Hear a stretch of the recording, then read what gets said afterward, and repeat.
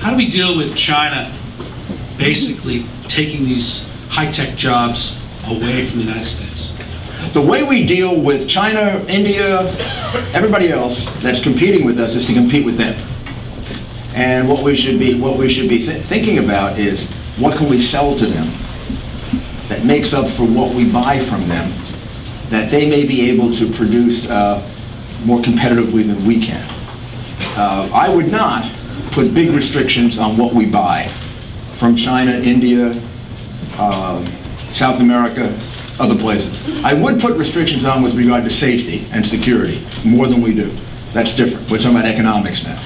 And there is an issue in China with safety, and you got to be really careful with toys and things like that. And they've got to get inspected, and we need a better inspection system. But if we're talking about pure economics, I believe that we shouldn't worry about how much we're buying from overseas. What we should worry about is how much are we selling to them.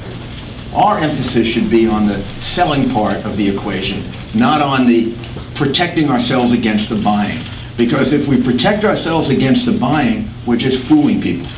We're fooling them into thinking that by erecting high tariffs and everything else, we can protect them. And all we're doing is perpetuating the things that may be anti-competitive about our economy and ultimately hurting people more. So let's figure out what we can sell people in China and India and the developing world. And there are a lot of things we can sell them.